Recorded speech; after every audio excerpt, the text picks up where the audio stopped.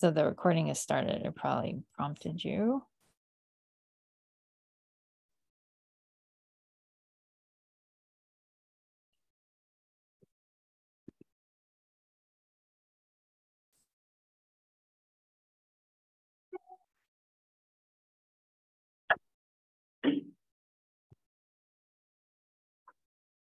Okay. That doesn't look right at all.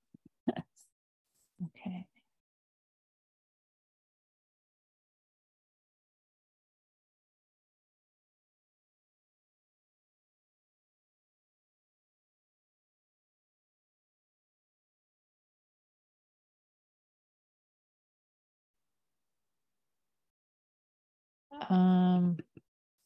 I'm guessing what's happening is, okay.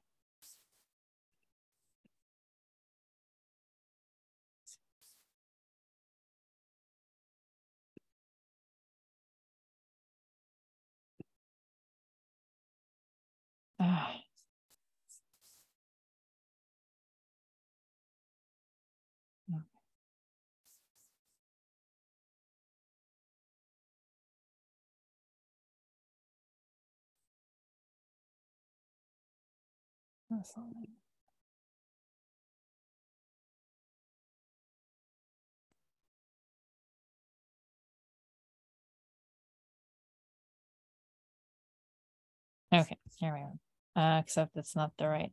Why is it not sharing the right screen? Or is it? Are you seeing a first slide that's called Introduction to Transportation Data Equity? Okay, great. Okay, cool.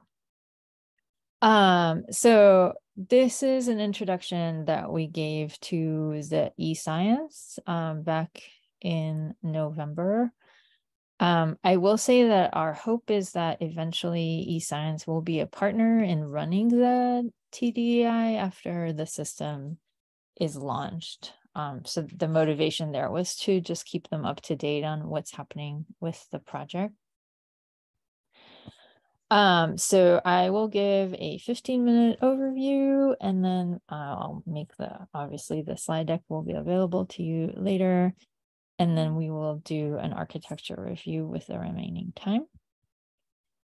So first we'll talk about just motivations of why our project is needed out there. I mean, there's so many different actors out there that are providing transportation data in general. And one of the best known transportation data specifications is GTFS. And GTFS came out of the need for fixed route services like bus services, train services, things that run on a schedule and have fixed locations for pickups and drop-offs. They needed to be able to publish their services in a standardized form so that essentially this was motivated by Google. They were interested in consuming these feeds and then being able to serve travelers with that information.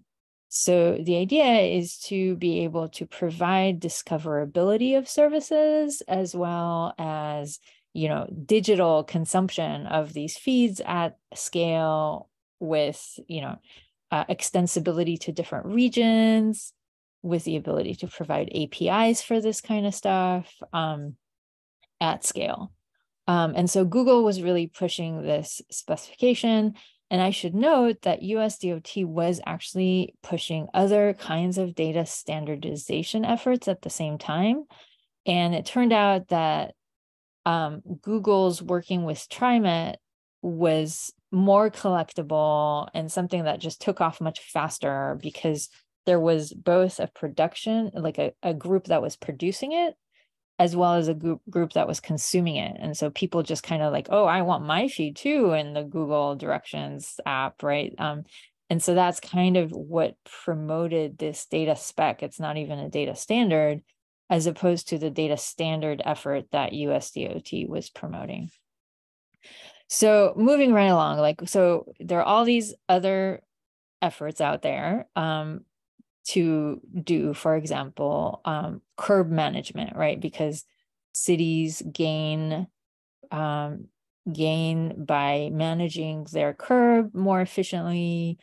You can, provide parking information to people if you know what's happening at the curb, if you know what the zoning is for that curb. You can imagine that there's other data for like shared mobility. So all these Ubers and Lyfts and micromobility, they all provide feeds about their own data. And the question is, how do we standardize this stuff so that we can consume it also through Google, for example, and provide it to travelers? So why is it that we're interested in just doing more of the same that others are doing? So I'm going to motivate this by saying that cities can be really complex to navigate. And just like Sam acknowledged earlier, technology helps many people get the information that they need, but there still are some gaps in terms of some of the environments that people travel through, as well as some of the services that are provided.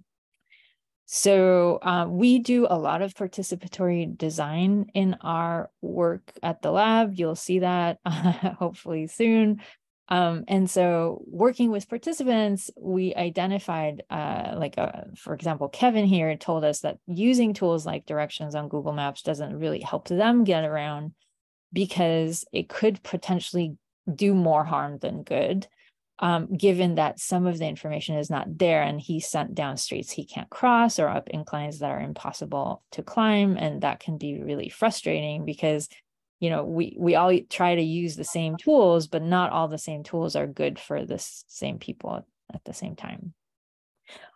What this example goes to show is like, what are the current resources to bridge those gaps in knowledge? So when you go to the UW services office, now that you're so familiar with all their different offices, if you asked for an accessibility map, you'll be provided a PDF like this. So this is our campus.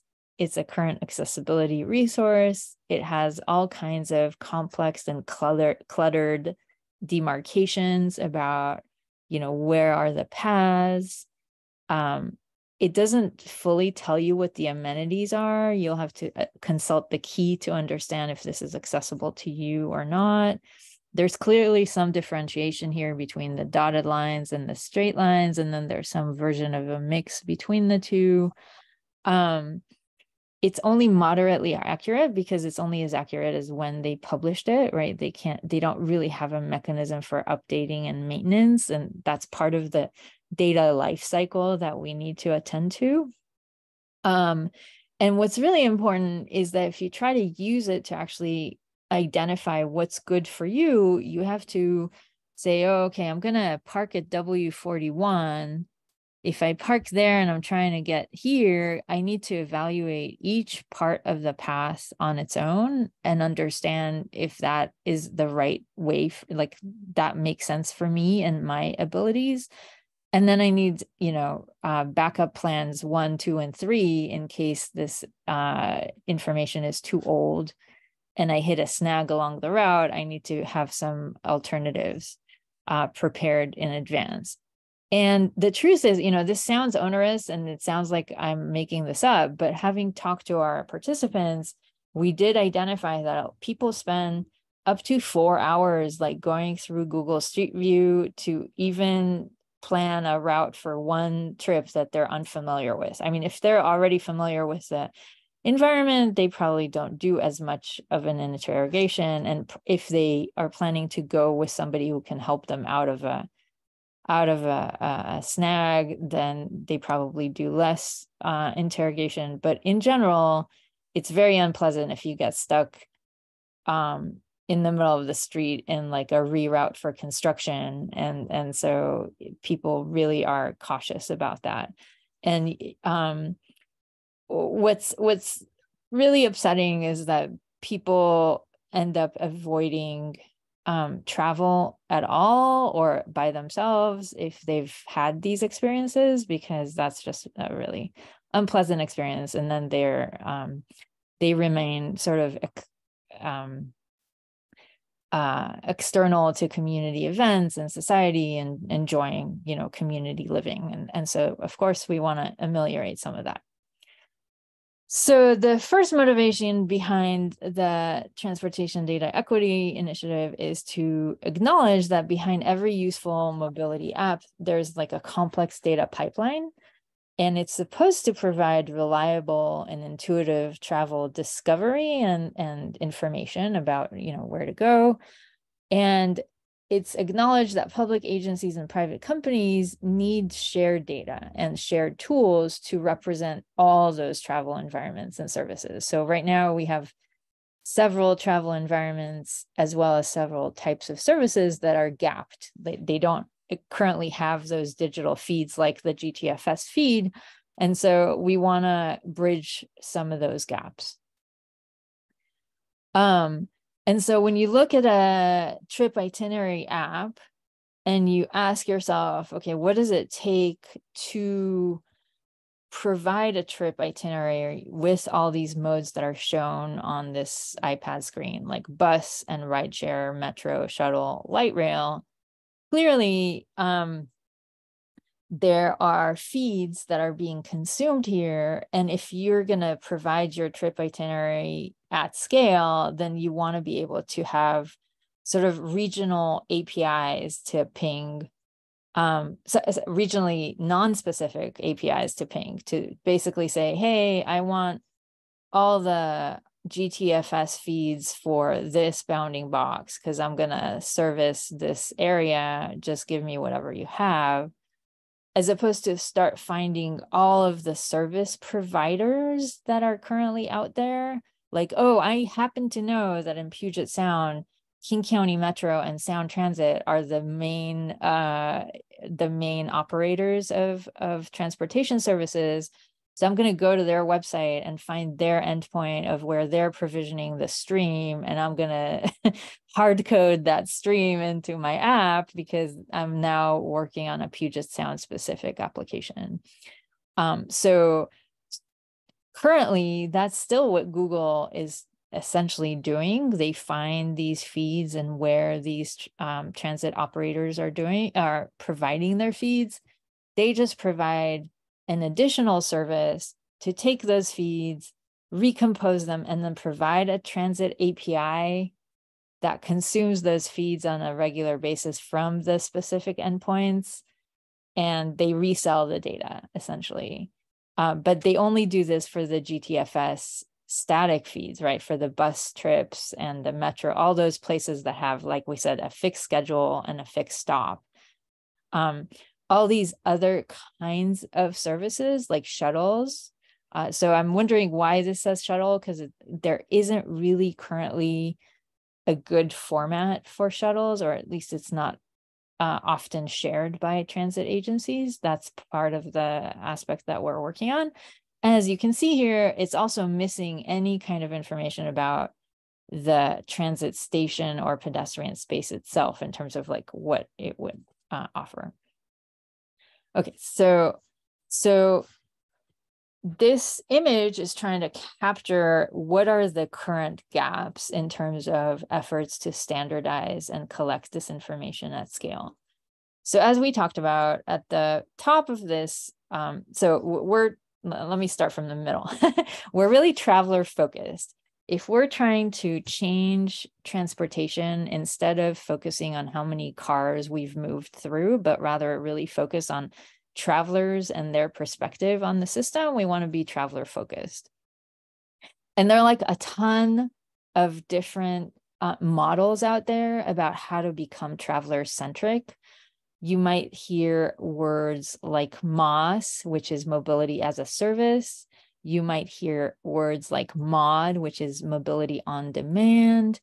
You might hear words like smart city, which is also sort of an idea of being able to either using Internet of Things or different kinds of sensing techniques to really understand where are the travelers, focus on them, and then provide them with digital services to discover where the travel services are, so that discoverability, but also access it using a single endpoint, like an Uber app kind of thing. So if we're going to be traveler centric, and we have this digital ring around the travelers that enables them to access information readily in one endpoint, and some are even really focused on having the same payment location so that you don't have to pay for like 3 different services and 3 different apps, then we need to have the data readily available for all those different services that are out there to be able to reach the traveler via like applications or other kinds of real-time management of that information. So what are some of the data that are currently provided at scale? What are some efforts that are currently ongoing but are not ongoing with us? And what are our efforts? So starting up again from the GTFS fixed route feeds, this we already talked about. This is anything that has a fixed schedule and a fixed location for pickup and drop off. This is already fed into this digital ring system that reaches the travelers. Similarly, there's the road network, which is often consumed from OpenStreetMap, as well as TomToms is a really common one to use for app developers. You can also use Google Transit APIs. You basically are asking, what are the road network here? What is a routing graph for automobiles here? And so these two are readily shared all over the place. And this is what you get when you basically access Google directions, Apple directions, Bing, all of those. They consume this. Now there's a lot of effort out there to provide fleet and rideshare information. Obviously, Uber and Lyft have their own feeds, but they don't really share that data because that's what they consider to be their proprietary information that they don't want to provide to others so that others can't analyze how their algorithms sort of split the resources. Micromobility also has feeds. There's a lot of effort out there to standardize all of these, particularly by municipalities who want to say, look, if you're going to provide your services in our city, you have to share your data so that we know where people are, how are the travelers actually using these services, is it efficient, are there travelers that are being excluded? Like all these questions come up from municipalities and they want this kind of data. So there's a lot of effort right now in terms of like what's going to be shared, how are they going to share it? I'm going to leave that aside. We don't care about this very much, but we are aware that it's happening and we want to be able to interoperate with that. This is the part that we believe is currently left unturned, particularly because there's no commercial interest behind it. So there's not very much commercial interest in terms of explaining what the bus stop looks like or what does the train station look like in terms of accessibility for different travelers. There's not a whole lot of information about the pedestrian infrastructure, even though some cities are monetizing that in the sense because like delivery robots are using that resource, right? So it would make sense to really pay attention to what's happening in the pedestrian infrastructure, really map it out digitally to understand where are things accessible, where are they not, where are people actually able to use the infrastructure to access public transportation. Of course, this ties into a lot of the different motivations that smart cities out there are interested in becoming more sustainable, more accessible, more easy to engage with for all ages. So even though there are lots of interest in this and there are lots of causes that this would kind of satisfy, there isn't one commercial entity that's willing to take this up, and say, oh yeah, we can do the Google Street View for all pedestrian spaces, basically, something like that. So that's not happened. And lastly, paratransit, community transit, all these services that don't have fixed schedules or fixed locations are out there. Can you guess how much of Washington State's sort of public transit vehicle miles traveled per year are occupying these kinds of services as opposed to the fixed route services. And let's just say fixed route services in Washington state include ferries, they include trains, and they include buses. Just throw out a number. What do you think? 10%. 10% from Sam? What are some examples of the other kind?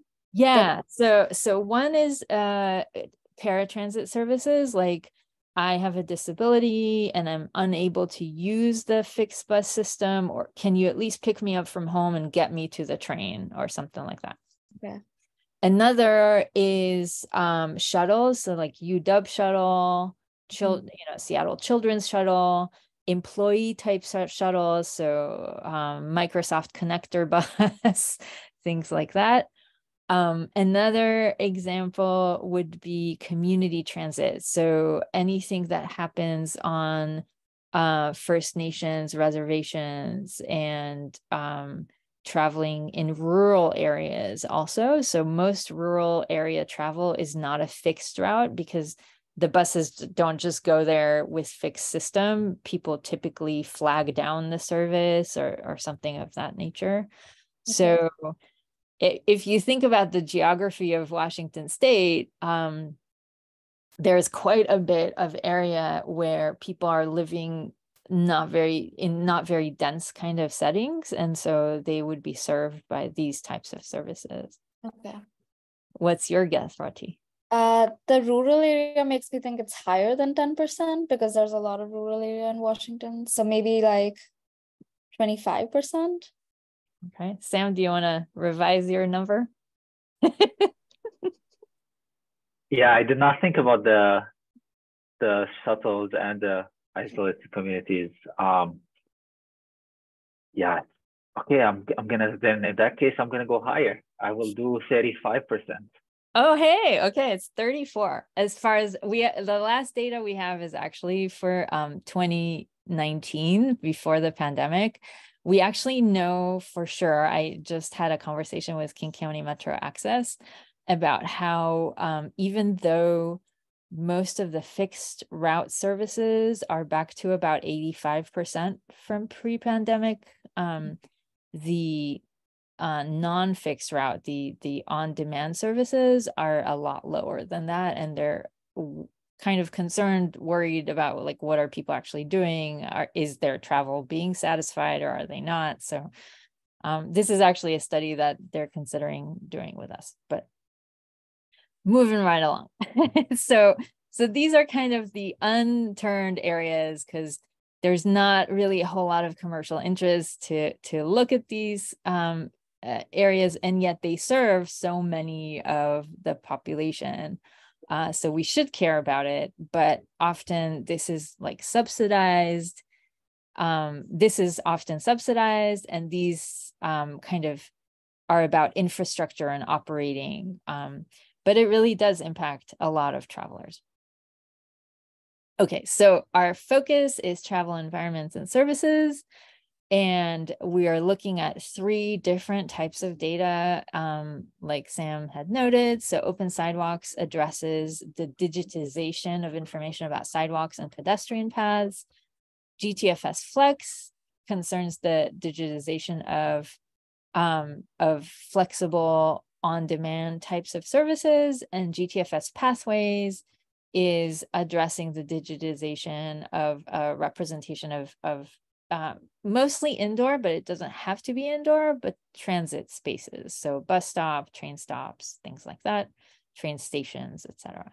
And obviously that is a huge gamut of complexity, right? You can go anywhere from like a bus stop with a pole to a multi-level large train station, and all of that needs to be represented by the pathways.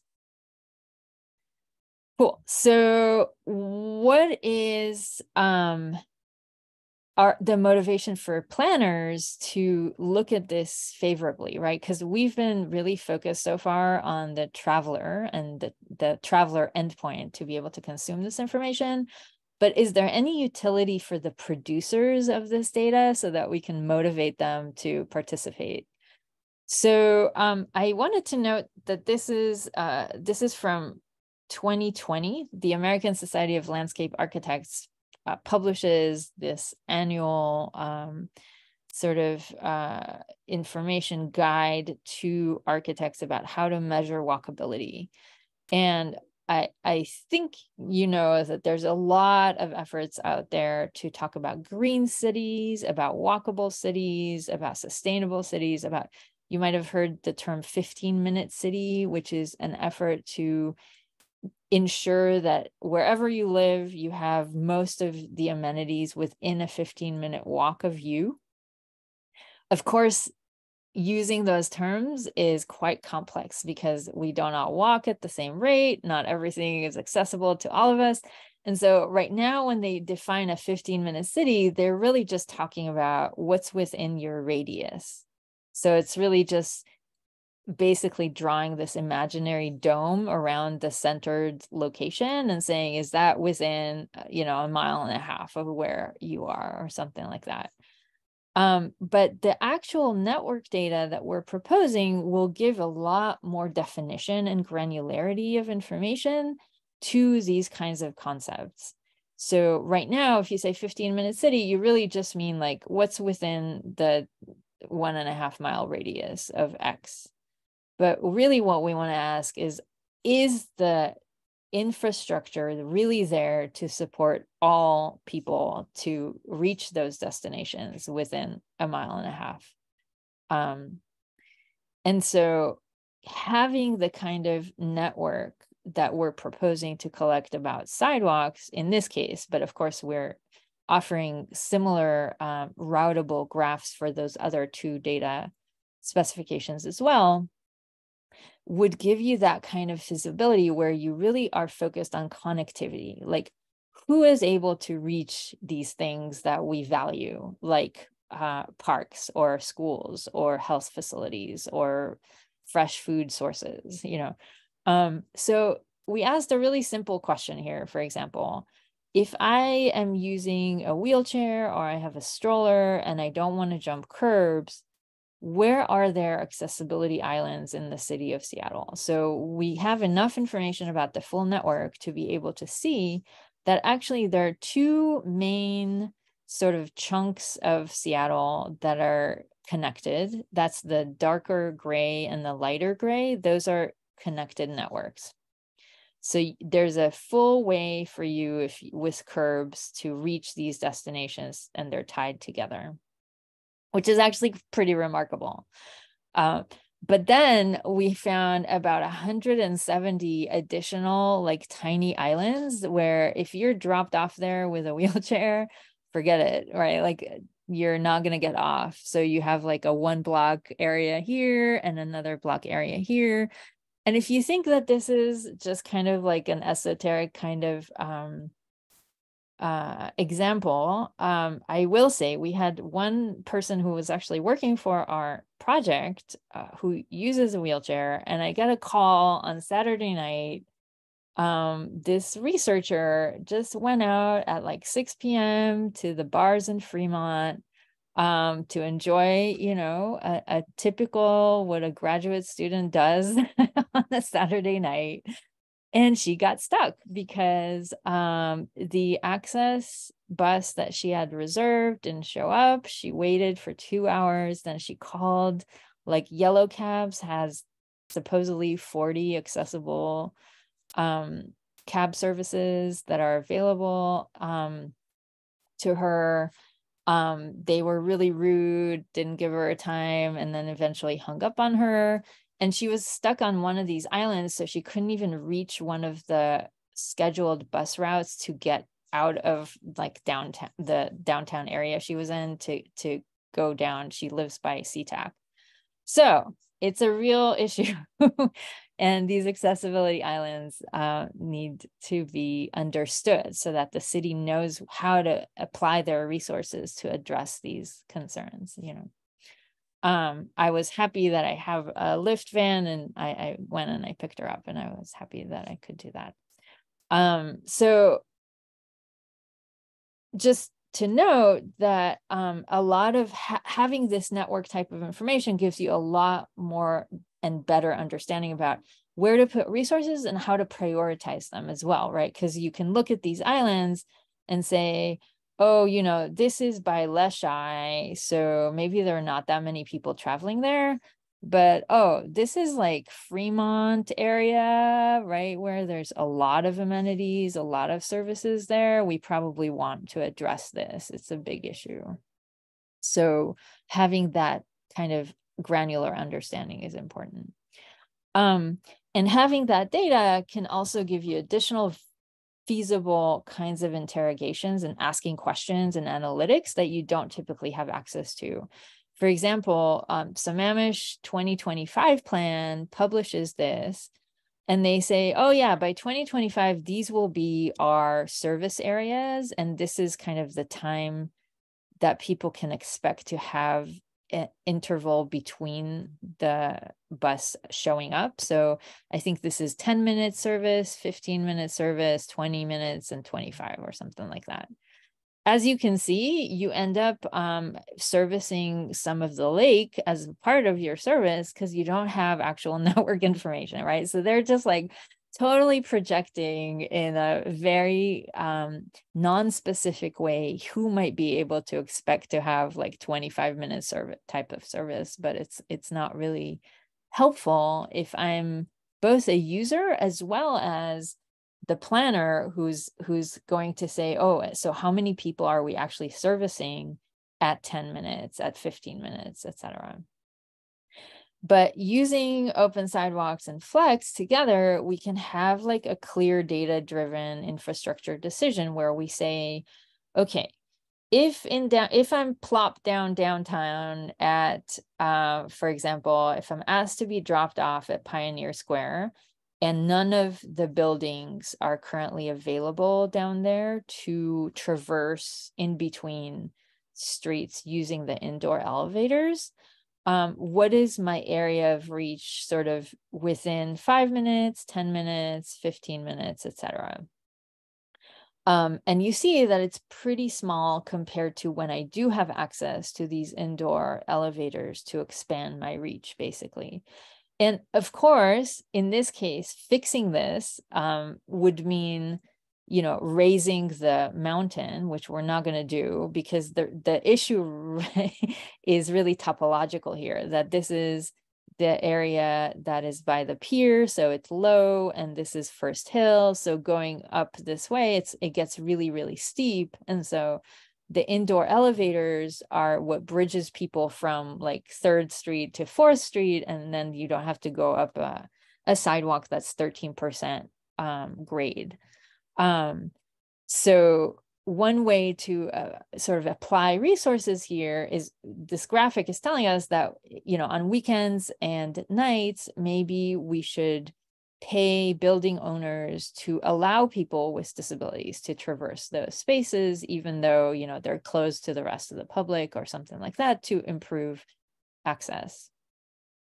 And actually, that's what Seattle did. They put together a commission to work with building owners to improve access for people with disabilities. And this very image was actually used to kind of advocate and show them, you know, this is the data, how limited one's reach might be in the case when those elevators are not accessible. So what I'm saying is having granular kind of information can really help with advocacy and specific information about where are people accessing and where are they unable to access. One other thing that I wanted to note is that building the network data in the detailed, objective way that we're proposing means that you can interpret it for different types of travelers, right? So we're not building data just for people with mobility limitations, or we're not building data just for people with vision disabilities, which is really what has happened, at least in research in the past, you know, efforts, where there would be maybe a student, let's say a student thesis focusing on building an accessible travel app. And they would go and collect exactly the data they thought they needed to present to their target audience in a particular campus or location in a very limited scope. And it was only interpretable in the way that they had intended for it to be interpreted, right? So to give an example, and I'm watching the time here, so I'll start moving a little bit faster. But what we found is that, an example is, mobility limitations. So you go and you survey several participants, and they'll tell you, I really care about inclines, I really care about curb ramps, I really care about surface disturbances like gaps in the sidewalk and things like that. Please tell me about that. So they go and collect that data. It may be a routable graph. We've only seen 3 such examples before what we've done. But a lot of times they just collect it spatially. They don't necessarily have it open and shared, and then it's available for that campus or wherever it is. But it's not networked. And then you can't take the same data and reinterpret it for somebody with vision disabilities, for example, because you don't have those attributes. Whereas what we're trying to build is something that can scale into that, more generalizable and interpretable in different types of situations. And so what I'm demonstrating here is that the same data that we've been collecting was then, repurposed for a more blind and visually disabled population, where here we're still looking at raised curbs because we have that data, but also asking questions of the data about, is there tactile paving? If you really have a landmark preference, meaning you can identify, light posts and benches to orient you to where you are, that's helpful.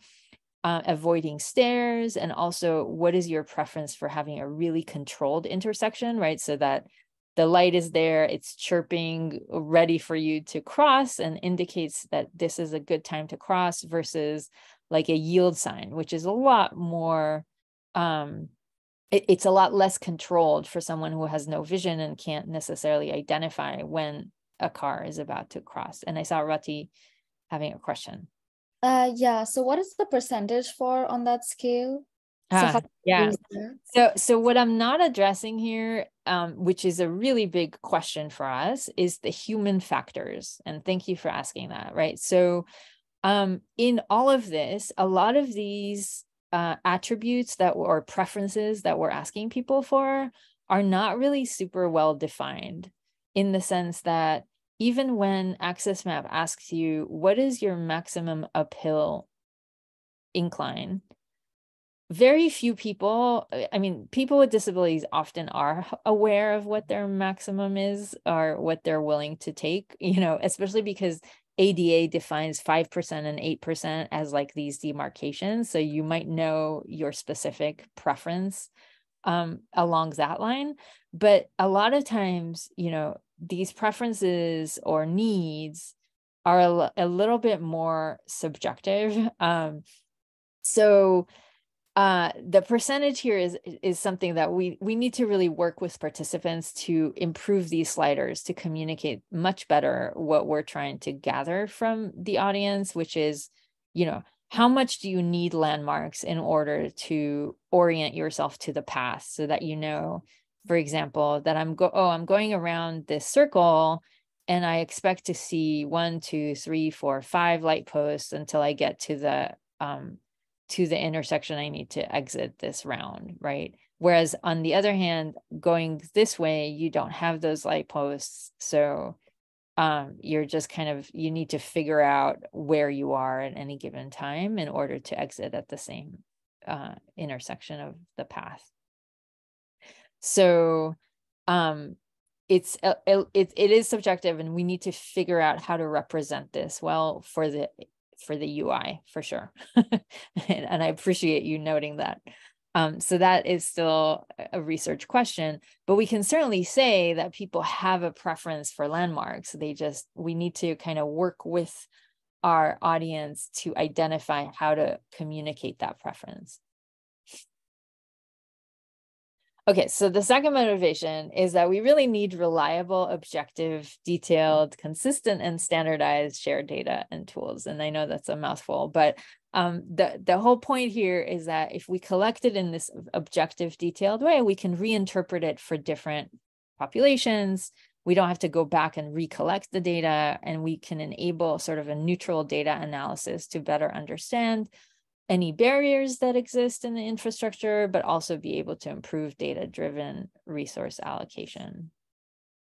So there's a lot here to unpack, and hopefully the previous slides kind of noted the different aspects of this, but at the baseline, we really promote this no subjective labeling, which we see a lot of, like a lot happening. Like if you ever log into Google, not Google Crowd, Google, I apologize, I forget what they call like their crowdsourcing efforts. It's like Google Communities for mapping. They ask people to annotate places of interest, and they ask people to annotate all kinds of information. And of course, they gain points by annotating more and more. But then first, Google doesn't share all this data that it uses the crowds for. The other part is that they are really promoting people to make these very subjective assessments about an accessible bathroom, for example, but accessible to whom?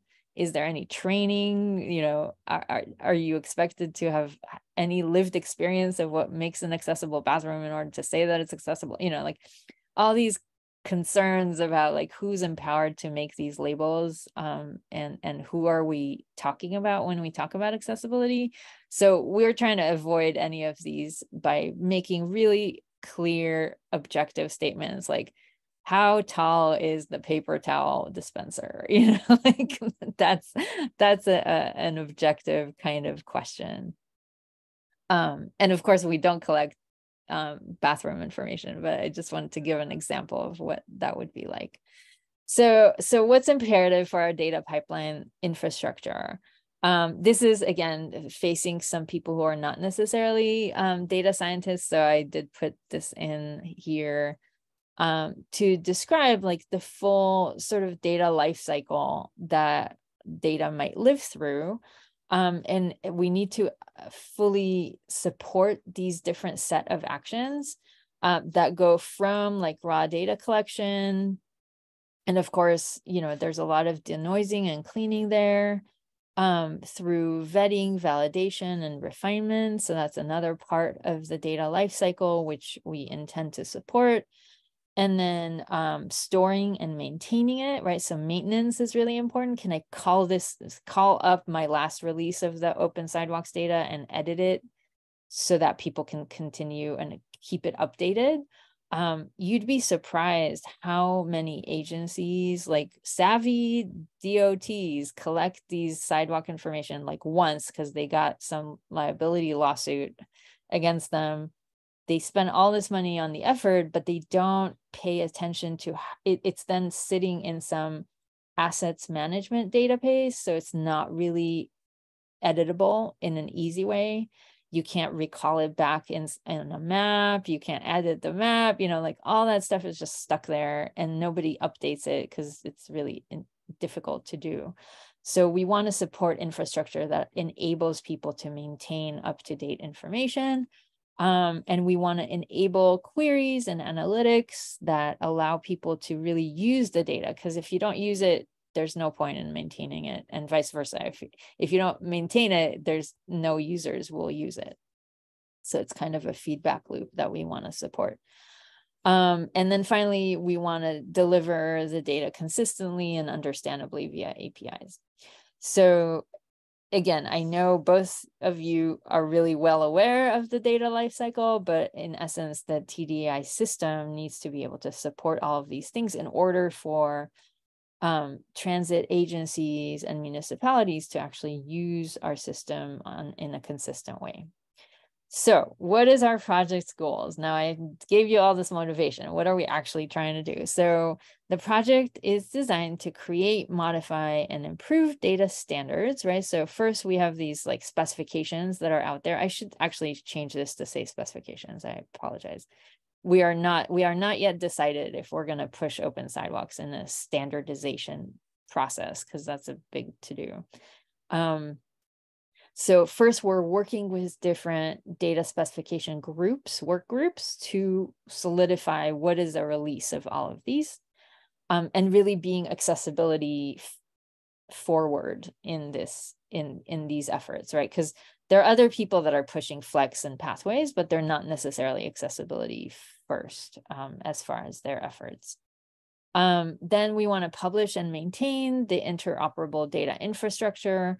So here I'm just mentioning some of the toolings that we're providing through the system, the data collection, the data vetting and validation, as well as the dissemination like APIs.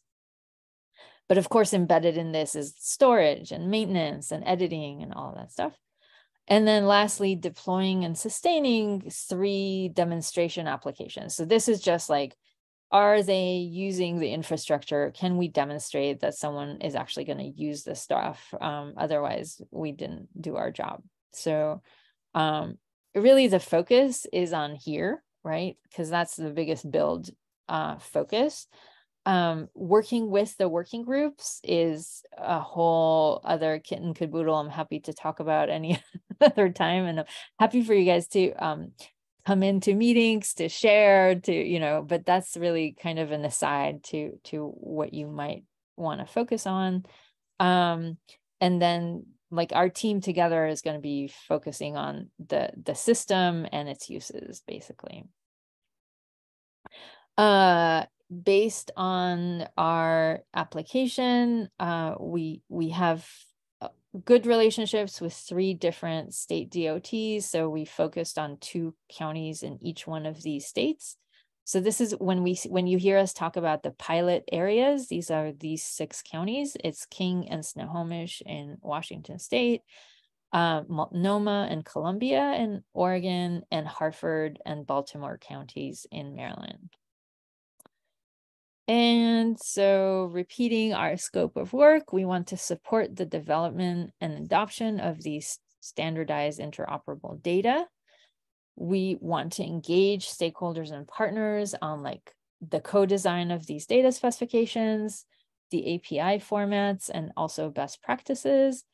And then we want to improve mobility data for travelers in the form of these data specs. And we have 3 demonstration projects that we're gonna be working on. And the one that's highlighted as Soundscape is because Soundscape was recently sunset by Microsoft. So we need to figure out, we're working with a Soundscape consortium to identify a path forward, but we may need to find a 3rd demonstration project. And the questions that we're constantly asking ourselves is, are we adequately building for changing data standard specifications? So data specifications can always change. And then are we building our system so that it can accommodate changes? Like somebody is now working with release 1.4. Is it backward compatible? Things like that. Are we building for producers to actually contribute data? Like, are we so focused on travelers that we forgot that we really need the DOTs and the municipalities and the transit agencies out there to contribute this data on an ongoing basis and work with us? Are we building to allow contributors to improve the data richness and the density in their own jurisdictions, like whatever areas they're working on? Are we architecting non-region specific and scalable deployments? And then by providing APIs for downstream applications, will developers be able to consume our API? What does this look like post phase 2? Like, how do we sustain this effort for 5 years in phase 3? So these are kind of internal facing questions, which is why it's great that you guys are here, because it's kind of the questions we're constantly needing to remind ourselves of, so that we build for sustainability and translation downstream. And that is it. And I finished right on time, but I didn't leave you much time for questions. So let's have some questions, and I think I'll be fine. As long as you guys are okay. I don't want to take you out of your day.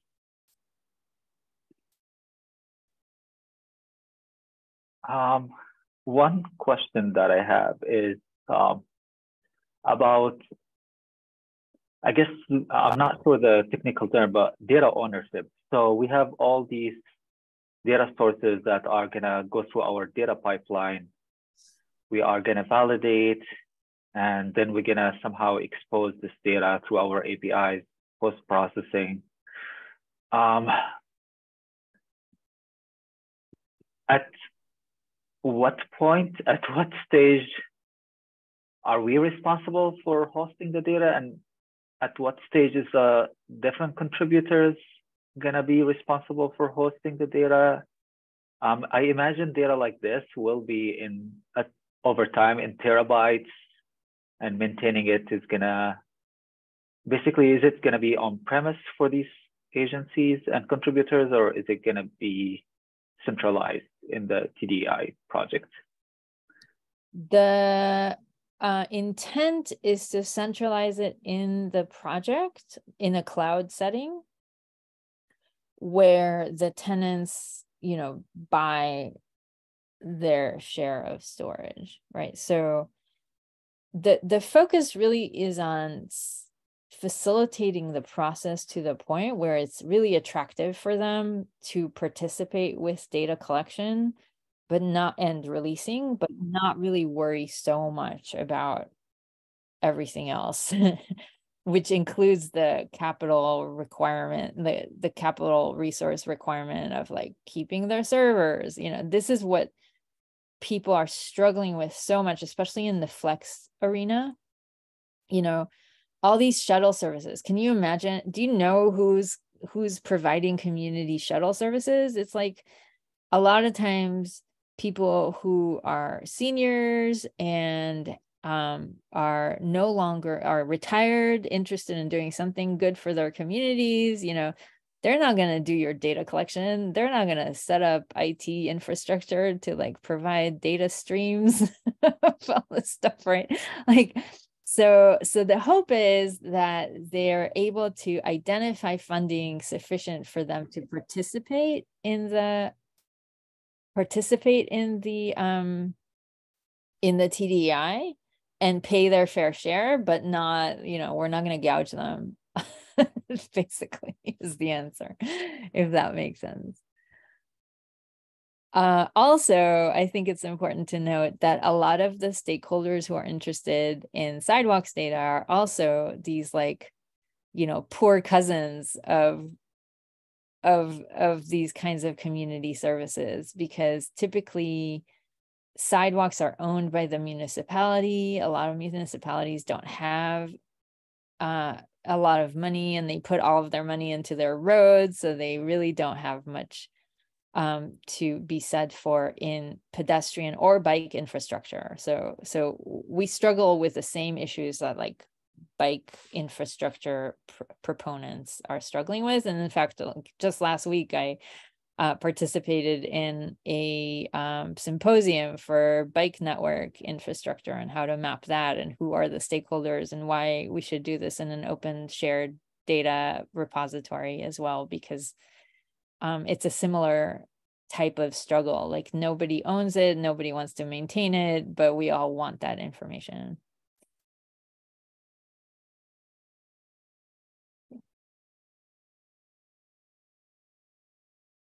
I have a question about the GTFS standard. So how prevalent is it? Is it like a worldwide standard? Yeah, so GTFS for fixed route is pretty much everywhere, and you can see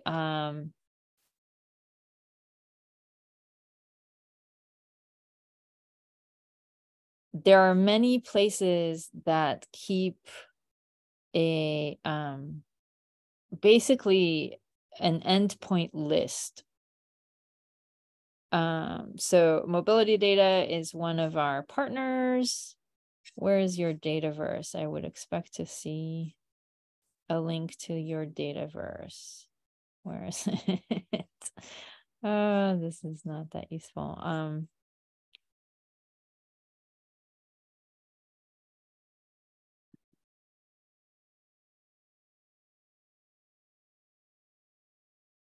This will just lead me to the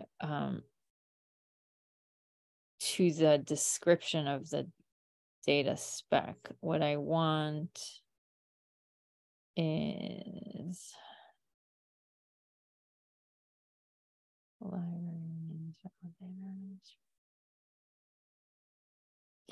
where's the okay, I'm gonna go. I'm surprised I didn't transit land.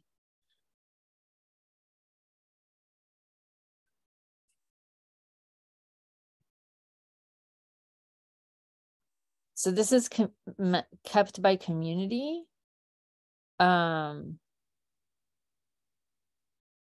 And you can operator source feeds. So you can, oh, sorry about that. You can see that we can't see your screen. I'm still seeing the slide from before. Oh gosh. Oh, sorry. Okay. Thank you for letting me know. Okay. So you can, so Transitland has their own place where they put all the feeds they know about, but it's basically a list of these different transit feeds. So you get from Italy and Canada and Spain. And if you happen to know who's the operator, like I said before, if I want to go Puget Sound, I can't just say Puget Sound because I don't have a search by area. There just happens to be a particular service called Puget Sound Express. I don't even know what kind of feed they provide, but I guess I can access it via this URL. But essentially, like, this is helpful, but it's not an API. It's not a programmatically pingable. Looks like this operates in Port Angeles, which is a beautiful place. Great. Anyway, the point is that I did see that the repository here with GTFS specification for mobility data said something about APIs, but I'm actually not sure. Oh, you can create an API. So again, you can provide, they give you the resources to say, oh, okay, I can have a transit feed. I can have a URL for it, but I can also create a REST API that somebody can get and post potentially queries to that. But it's still going to be up to the transit provider to provide that API, right? Sam, you look a little quizzical. Does that answer? Was there a question? Yeah, no, I'm just looking at the website as well. Oh, okay, cool. Yeah.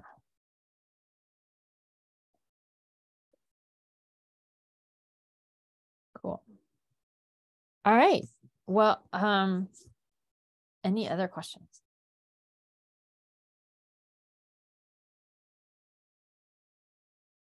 Are you still jazzed about the project? Okay, great. It would be bad if this one turned you off, but yeah. Are you breathing? Give her some feedback. It's great. I'm even more excited. The more I know about the project, the more excited I get. But yeah, this is not really a question, but knowing the reality of like the systems we exist in, I'm curious how we can get like more buy-in from commercial entities. And you mentioned deliveries and robotics and even like human delivery drivers and how that data one day can probably benefit them. And just curious if at some point they will do a little bit. Right. But, you know, So in good times, like 2 years ago, when times were financially good, we were getting a lot of interest, both from Google and Microsoft. I mean, they are both partners on this project. Only both of them have kind of pulled their support for those programs internally because of the recent downturn, also because of they're refocusing on chat GPTs.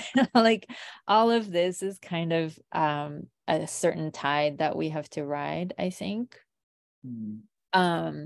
The question about delivery robots, I always think it's through policy. Like, to me, I've been advocating whenever I have a chance to speak to legislators to remind them that the infrastructure that they're allowing these companies to use has commercial value, right? Like, it's just like allowing someone to use your water infrastructure or electricity. You know, it's a commodity. It's part of the commodity that we have as our community infrastructure.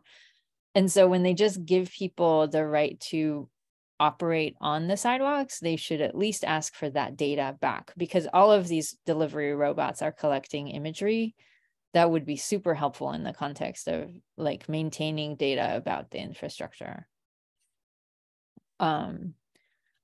So I have these conversations whenever I can. I've been getting more and more access to legislature recently, which is good. But at the same time, like, we're busy building stuff. So if we had a full-time like lobbyist, that would be awesome. But